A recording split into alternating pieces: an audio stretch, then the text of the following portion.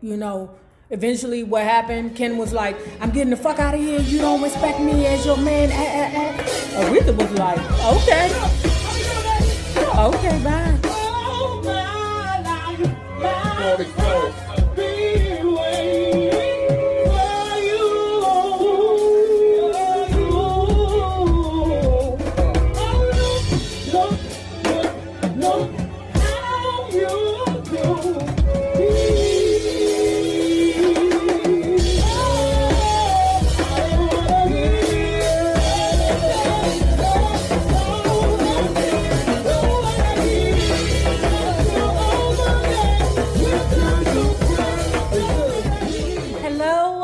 Bugs, hello Bellas.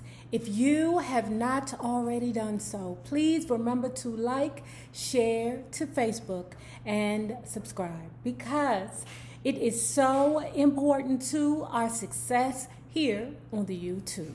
And if you are not already a part of our Bella Book Club, please remember to hit the Patreon link below and or the join button here on YouTube. Now, let's talk about Respect, the life of Aretha Franklin. Let's see which one we on now. Number 19. Okay, so where we left off, love bugs, and I'm sorry if you can hear the dryer drying, but I got to do my house chores. And anyway, where we left off in part 18, ReRe had threw a big shindig for her birthday, right? And she went right up to the Quincy and the Jones and said, nigga, you gonna be producing my next album, because Aretha Franklin knew of how grand Quincy Jones was because of his work with a previous Atlantic artist, Ray Charles. Y'all know who that nigga is. You know, he tell how beautiful you are by the size of your arm. You know, he look at your arm, rub your head. Oh, yes, girl. You're going to be an old meaty lady. Yes, boo. Was this. Although Quincy Jones was genius, he had a tendency to be full of shit, to miss deadlines, to not show up. He was not suited for somebody like Aretha, who already has flaky tendencies herself. Okay, so Cecil, Aretha's brother, had said, you know, it was disappointing that the album that they did together had very little success. Okay. Cecil said that Quincy Jones was juggling all kinds of projects. He was writing for the movies, TVs, and producing in the studios. He said that him and ReRe both loved Quincy, but goddamn it, his work with Aretha Franklin was less than stellar. So much so that when he did his autobiography, he didn't even mention the project that he did with Aretha Franklin, because it was so less than stellar. And I believe that he was ashamed that he had such a great artist there and he didn't utilize her appropriately. So when people be asking him, hey, what about that project that you did with Aretha Franklin? I'm sorry, what are you talking about? Who? Blick, black, blue, blue. What? Beat, block, biggity, boop, boop. So what was delivered from the sessions that started in the spring and didn't conclude till late summer was disappointing. I bet it was. That Quincy Aretha project, Hey Now Hey, The Other Side of the Sky, was Aretha's first Atlantic album that did not land in the top 25 on the pop chart. So it did okay in R&B, but you know that's not good enough for musicians. They want both. Gotta find me an angel, hey, to fly away with me. Gotta find me an angel. Now, as Aretha Franklin said in the beginning of Gotta Find Me an Angel, Carolyn wrote it for her, okay? Now, Irma says that this was the most profound song that Carolyn ever wrote. It solidified her as a competitor with the greats, okay? Irma said that all of us, Daddy, Cecil, and herself, were most proud of this project with Aretha. Now, moving on, Ken Cunningham, you know, he's still lurking. Now, he ain't lurking like Teddy Pimpy Whitey, okay, but he is lurking, okay, but he has a good heart, right? His heart is that, okay, I'm married to a woman who can do good, okay? Although MLK is not here, my wife or my lover, you know, or beau, whatever Ken Cunningham is capable of moving people with her voice, okay? So what Ken would do is he would tell organizations who were a part of the Black plight that Aretha would sing at their events. He didn't give a fuck whether or not she had to do something else somewhere else that got them paid. He didn't care about that. His mission was to continue the Black fight, okay? In that regards, Cecil didn't have a problem with Ken Cunningham. So what Jerry Wexler from Atlantic said was that you will not find many artists who are able to cross over successfully and then go back, okay? So he was nervous about Aretha Franklin's Amazing Grace, okay? But factually, he should have been nervous because right after the Amazing Grace documentary and album, Aretha Franklin was incapable of grabbing her mojo back, according to the Jerry Wexler. Wexler said that him and his associates eventually just ran out of material that would work for Aretha, and that would put her in a charting or a top charting position, okay? Now, Aretha and Ken were always hatching grand plans, okay? Ruth Bowman said that he had convinced Aretha Franklin, listen, mama, because that's what they call their women. Listen, mama, okay? I got this grand idea, okay? We are going to make you a star.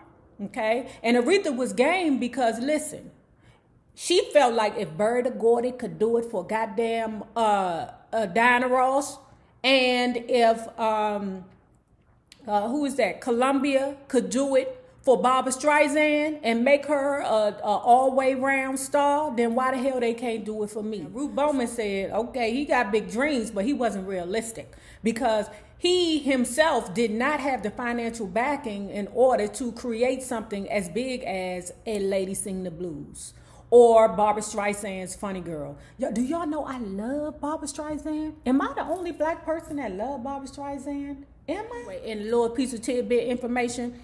Aretha Franklin hates Barbra Streisand, or she hated her, okay? Not because, she was a white woman that, could be equated with her strong voice, okay? It was more so because of the fact that they both started at Columbia together, okay? And she felt resentment because she felt like, okay, well, why is Barbra Streisand doing so good and you niggas can't write me a damn jingle? The October 12th, 1972 issue of Jet will never stop being a nigga in this book. You hear me? Jet will be a nigga. But anyway, the October 12th, 1972 issue of Jet mentioned that Cunningham and Franklin were scouting locations in Spain for a film that he will direct and which she will star. The movie never happened. Now, Cecil was shopping around for Aretha a new label, okay? Her contract with Atlantic was up March 31st, and he was reportedly talking to ABC, Dunhill, Columbia, and Warner Brothers. Her price tag was $5 million, okay? Now, let me say this. Cecil later said in the book that when he went to those record labels and said, listen, I got Aretha right here. She won $5 million. Them niggas was like, $5 million? $5 million? You know your sister ain't had no hits in I don't know when, right? I don't know. We'll give her, I don't know. So Atlantic said they'd give her $3 million, said Ruth. I said that was nothing. She needed twice that, okay?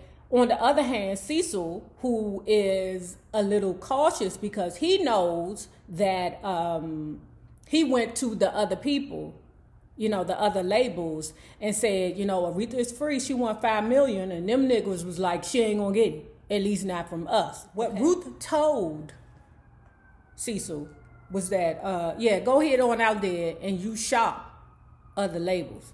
What's that going to do is that's going to make Ahmed and Atlantic very nervous because they had just lost millions because they didn't play ball with Ray Charles. Okay, that's what you're not going to do. When Ray Charles say, give me the money, nigga, give me the money. And they made that mistake with him. And they was not going to do the same mistake with Aretha. Now, the guy who worried me the most was Clive Davis, said Wexler.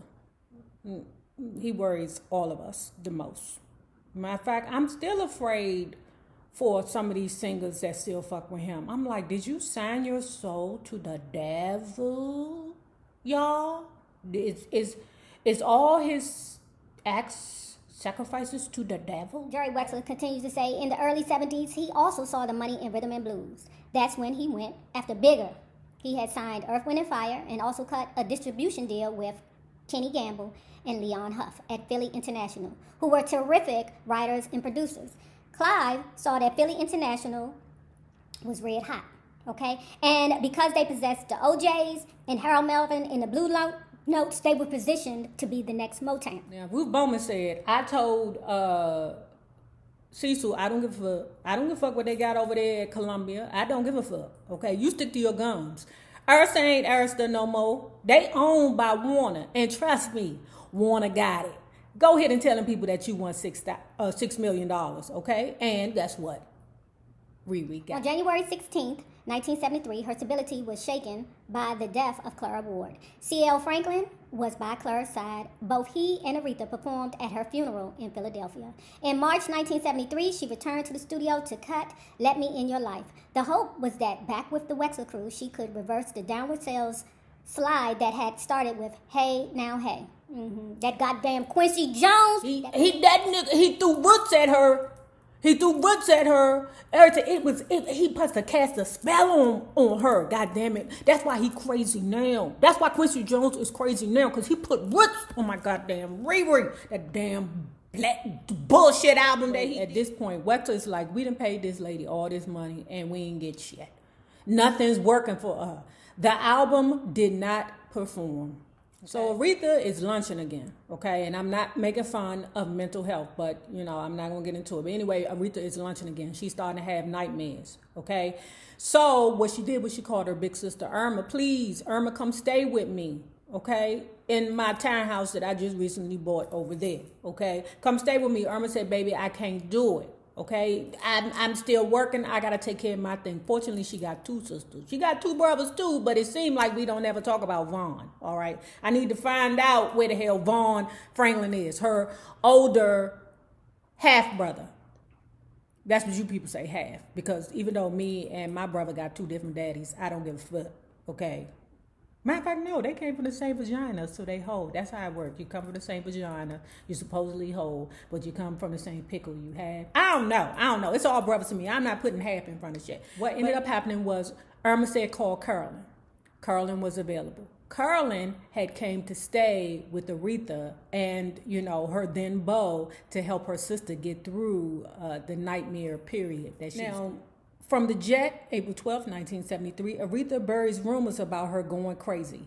It was no small wonder that many of Franklin's followers registered dismay over erroneous reports coming out of New York that Miss Franklin was hospitalized for a nervous breakdown.